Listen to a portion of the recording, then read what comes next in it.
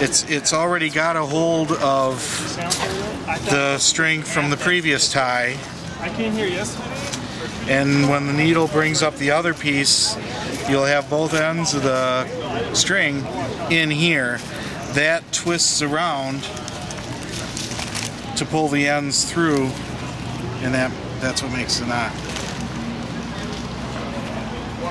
Yeah.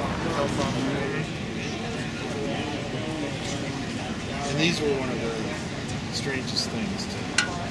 I mean, one way? Keep going, no, in the direction of the arrow. Keep going that way. No, other way. Other way? There you go. You'll have to keep going until the needle comes up. What are you doing, Christophe?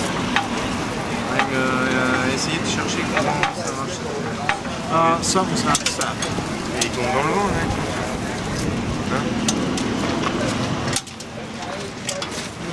It's gotta go this way. Hey Sam, how do we trigger it? Oh.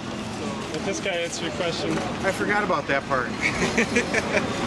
Now the needle will come up. Oh, keep going this way. Keep this going. way? Keep going. Yep, keep going. Allez, keep going, maman. Regarde. Là, il va te percer le fût. Allez, allez, perce. I was wondering what. I was so close to it I wasn't seeing it. See, now that you can see that piece inside there has a hold of both ends, and it's going to twist around to make the knot. Yeah, fine. And then it pulls it through and Stop. Clever.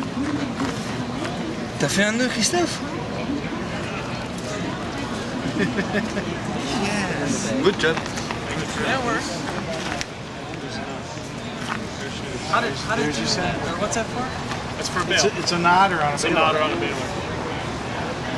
That's what that. Well, this pulls the hay through or something. Yeah, that just. So now, to redo the demo. That string that But goes this is around. just a demo. To redo the demo, yeah. This is how the real one works inside. It pulls the string through, sends it through that piece, brings the yarn back through, and then knots it. And as the bale gets punched in, Right. it pulls out the string, and then at the end, that comes up, does the knot to make the bale. Got it.